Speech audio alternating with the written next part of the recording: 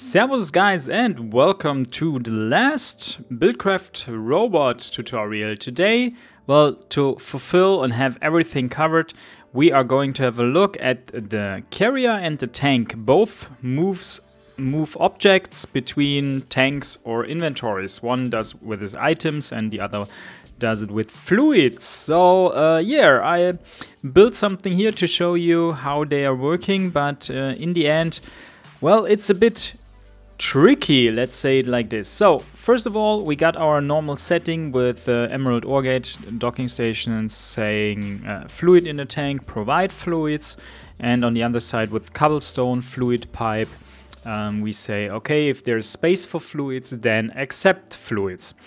And yeah, that's how it works.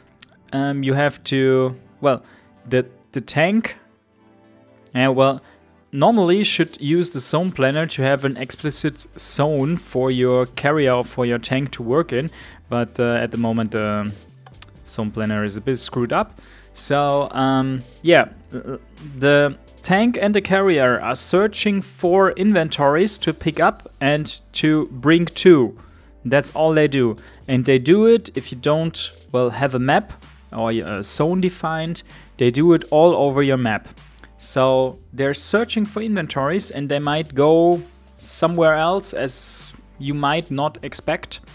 And we will see it later with the, for example, with the carrier. So now it's pumping out fluids and it's pumping in fluids.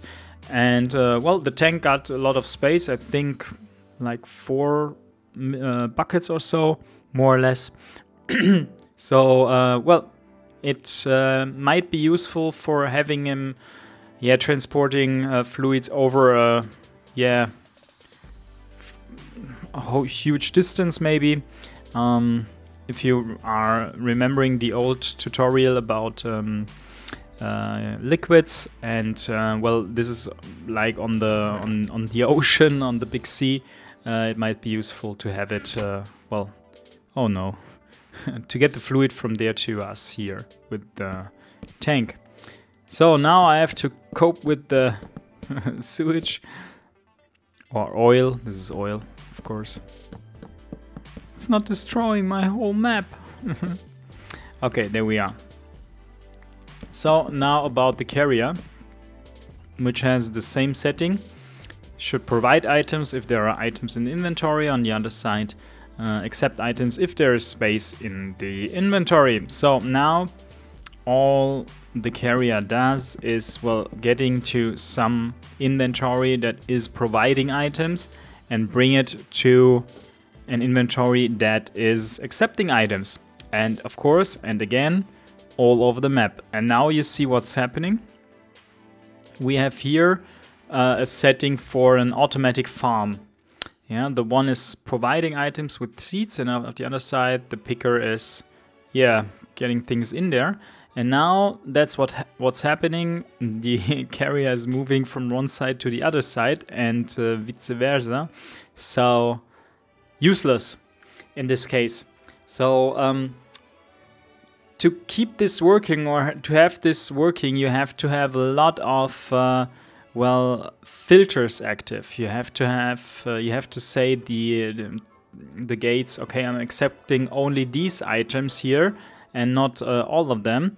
And this is the only way you might get this working properly. Otherwise, yeah, it's just going wherever it wants.